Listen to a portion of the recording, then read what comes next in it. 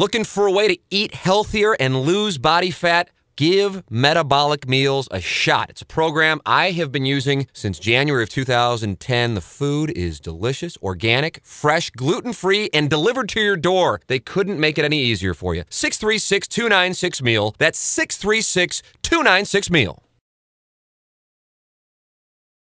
The ITDRoll.com Morning After at Cardinals Spring Training is brought to you by Vogel Heating and Cooling, Charter Communications, Dirt Cheap, Fox and Hound Tavern, The Cheshire, Taco Bell, and Metabolic Meals. It's the ITDRoll.com Morning After on 590 The Fan, KFNS, and KFNS.com. What a shame that John Mozeliak does not have headphones in. Otherwise, he'd be able to hear this beautiful little song. Well, I was too scared to ask him to put them on. You want to pot it back up, Stebbins, so Mo can take a listen? It's quite all right. He had no interest. All right, perfect. John Mozeliak sitting down with us here on the ITDRoll.com Morning After as we broadcast live from Cardinals Spring Training. How are you, Mo? Well, you know, the great part about doing this show live is I don't have that 2-minute delay of the bad music, and then you guys make comments on it, and then you ask me if I like it or not, but now we know the answer, so perfect. And you wouldn't even bother to pick up the headphones so you could hear it. Just move on, boys. He did pick them up. He just I didn't really. sort of have the germ issue again. Like, I don't know how many people have worn those in the last Bruiser week. Joe and That's enough said. I would get him tested if I were you. John Mozeliak, kind enough to sit down with us here on the program. So we were harassing you about the Roy Oswalt thing. Joe Strauss says he is hearing things. You are the man to get the answer from, and you said you will give us the real answer. This is it, St. Louis. John Mozeliak, what is the real answer on Roy Oswalt? And you should tweet this. But I will. I'll get ready. Yeah, my understanding, and it's just an understanding, is that he's not going to be a Cardinal first off. Wasn't a month ago, wasn't 2 weeks ago, and isn't today. And as far as, you know, his future and what's going to happen, I really have no idea. But I know a lot of people in the St. Louis media has been making it out that we were pursuing him and we were going to get something done. But that is definitely not the facts. And as far as where he goes, I don't know. So there weren't any thoughts along the lines of just seeing where things stood at all? You know, my thinking all along was that I liked our rotation. I mean, obviously, anytime you can add depth, that makes sense. But, you know, depth at what cost is always something you got to factor in, too. So, really, from my standpoint, I think we feel pretty good about where we are, and we're looking forward to giving these guys that we have in camp that opportunity. You know, when you look at Oswalt and where he would fit in the starting rotation, as you say, someone would have to go, and I would think a Loesch or a Jake Westbrook. And I know you guys, especially Westbrook, you know, talking to me, reported to camp 20 pounds lighter. He feels like he can pitch much better than he did last year. Obviously, you guys feel the same. Well, I think, you know, most importantly, you know, these guys have been contributing members of this organization now for some time, and we want them to understand that we're behind them. And so, you know, anytime you can upgrade, that's what we're in the business of doing, and so you have to look at those and exhaust those possibilities. But on the same token, it was not somewhere where I thought we had to really use valuable resources if necessary. So we should just stop talking about Roy Oswalt. There's no interest, and it's not going to happen. Correct. That'll wrap that up with a bow. That is the real answer, I guess. So what time is Oswalt going to be here? Good question. Ask Joe. We only had some information on this show, and he wasn't around to see it happen. Well, tweet it. He'll get it. I get it.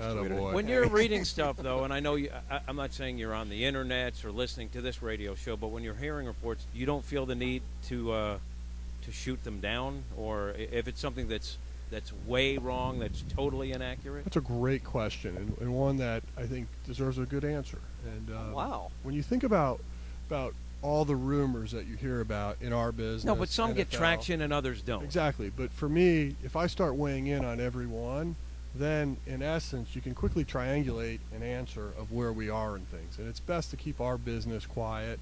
What we're doing behind the scenes is sometimes much easier to work and be more effective. Whereas if you ask me, like, am I in on free agent X, Y, and Z, and I answer yes or no to those, it sometimes really has an adverse effect on our negotiation or our leverage. And so for me, it's just much easier just to ignore it, not comment on it. At the end of the day, we'll all get the answers. So I can be patient. Maybe you guys should try. Nice. Flip that off. Flip that off. Did you tweet this news? I've already tweeted it. It's already out there. Well, and I had a guy respond to me, Mo, saying, "You're bluffing." So no matter what, it doesn't matter. The whole poking thing, poker thing comes back to me. He did seem to beat around the bush when he said, no, it's not going to happen. There are times, though, Hard to read that. where you have to respond to something, I would imagine, and you don't want to jeopardize your position or show your cards, so you have to be ambiguous with an answer. You would agree that you've done that at times? Well, you don't want to lie necessarily, Right. but there are times where getting out in front of something is just not to our benefit. So from a strategic standpoint, I have to think about that as I answer questions. With all the media out there, you could be shooting down rumors all day. That could be a full-time job, bro. It really could. Sort of like this show at the moment. We need to change the topic and get something more interesting. Maybe we should talk about the club. What numbers do you think Oswalt would have posted if he were a Cardinal? Who's this going to lose season? this job? No, with this team. I'm going to call somebody very no, well let's shortly. not go there. Ooh, nice. I like that idea. There are so many changes with this team. Albert not here, Dave Duncan, and of course Tony La Russa. Your thoughts on the way Mike Matheny has gone about it to this point, early on at spring training? Well, I mean, obviously we're at day 4, and things have run very smoothly. Clearly, the way I think people are going to judge the Cardinals is what we do once the season starts. But the way he's run this camp, I have a ton of confidence in his success, and I really feel the staff behind him's energized, and I think the players see that and like it. Talk to us about Shelby Miller. He's been an intriguing prospect. Does he have? Is this year in his plans at all, or is it maybe late in the year, or what are your? Well, what's the obviously, timetable for him? I think when you think about someone like him, he's an unbelievable talent. But most importantly, if he's in the big leagues, that means probably somebody's hurt. So my hope is we don't see him till 2013. But he's going to get a big opportunity at AAA, and let's see what he does with it. Hey, just to let you know, I'm going to tweet that too. Great. Oh, sorry. I thought. It's really been a joy sitting with you guys. All right, just your assessment with everything that I laid out before we went to Shelby Miller about everything that you guys lost. Are you with that? You have to be pretty comfortable with first a healthy Adam Wainwright, who's looked good to this point, but also getting Beltran with Alan Craig there. Do you guys feel like you've done enough to offset at least the loss of baseball's best player, Albert Pujols? Jim just won't let it go. No, but he will not.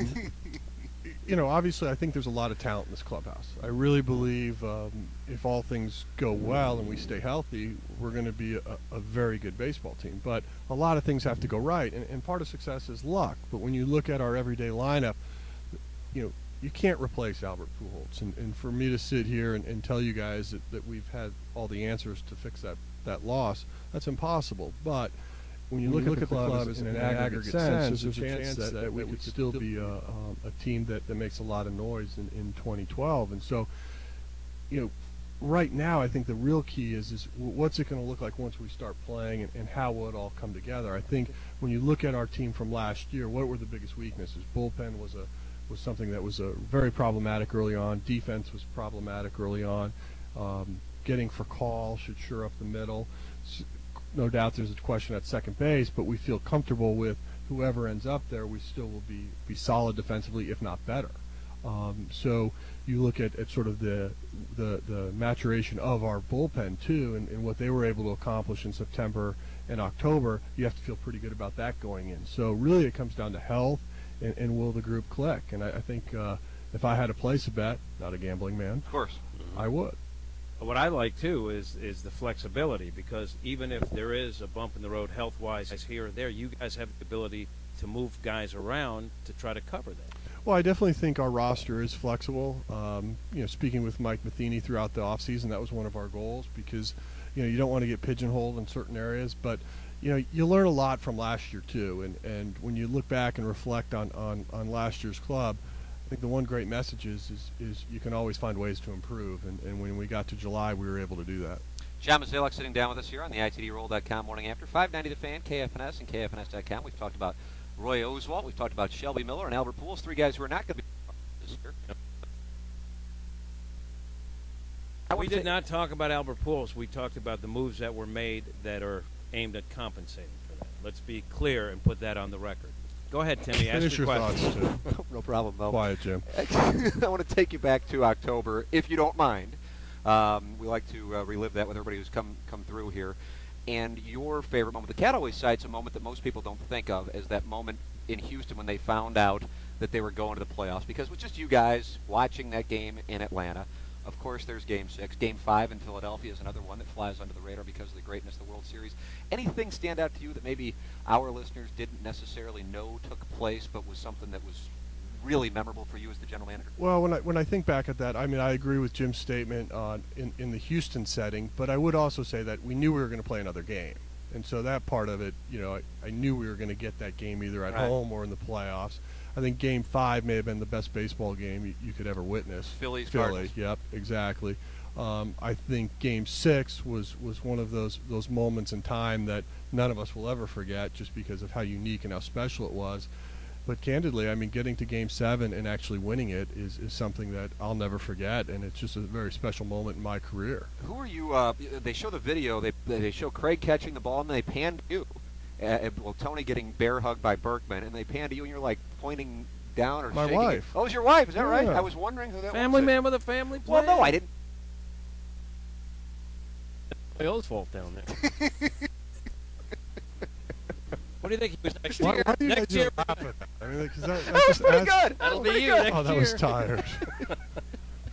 Could have done that in my sleep. At any Then you're point, AM radio, sir. Gosh. at any point, as well as this team Is this over responded- yet? Not quite yet. At any point during that run where you guys are 10.5 back and just every night seemed to be you had to win, must win, was there ever a point last year where you thought, all right, let's start making plans for next year? It might not happen. Well, I mean, obviously, when you do my job, you're always thinking about the years ahead or out years. But there's no doubt. I mean, I think after we made that trade, and things just weren't working out in those first couple weeks of August, it was just a very frustrating time. And you because yelled we at put- Gersh a lot, your assistant. Well, I blamed a lot of people, including you, as you remember. And when I think back to that time, though, the real lesson learned is when you change 20% of your roster, you're not going to gel after day one. And I think once we had time to sort of get all these new faces in, let them interact with their new teammates, then things started to define themselves as far as roles, and obviously we started playing better baseball. But let's not forget, we did need some luck too, and we needed another team not to play well. And so to be able to take advantage of that, then go into October, it's probably one of the hottest teams in the game. It was just, perfect storm. You seem to me to be a very calm guy, but when you're watching a game, I mean, do you get as emotional as a fan, or do you No. you have the You business-like blew that approach off too? immediately. Yeah. What about Game 6, though? You don't get Game stressed 6 was out? my favorite story about Game 6 was I think we were down like 3 runs in the 7th, so I started writing sort of my end of season speech that we were going to talk to the club about Tony stepping down and all that. Are you serious? Yeah, and so I was just trying to gather my thoughts and And you were going to do this right in Because we the were gonna do clubhouse that after night, the game? right. Really? and then of course we tie the game, so I took it, Rip threw it it up. out.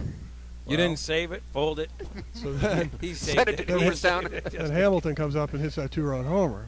You get the speech back out. I reach back in the trash. I'm unfolding it and start adding to it. So I mean, it was just one of those nights where it was just like everyone, fans or not, you just the ebb and flow of that game. I mean, it could have given you a heart attack, but it was a blast to be on the winning side of that. Where is that crumpled up I thing? threw it out. Did you throw it out? Yeah, You can I find know. it. It's I on wish I had eBay. saved It's on it. eBay. It's on eBay somewhere. 15K starting bid. When Tony La Russa came to you and was trying to give you a heads up that he was thinking of walking away, did that take you totally by surprise, or did you see anything or sense anything?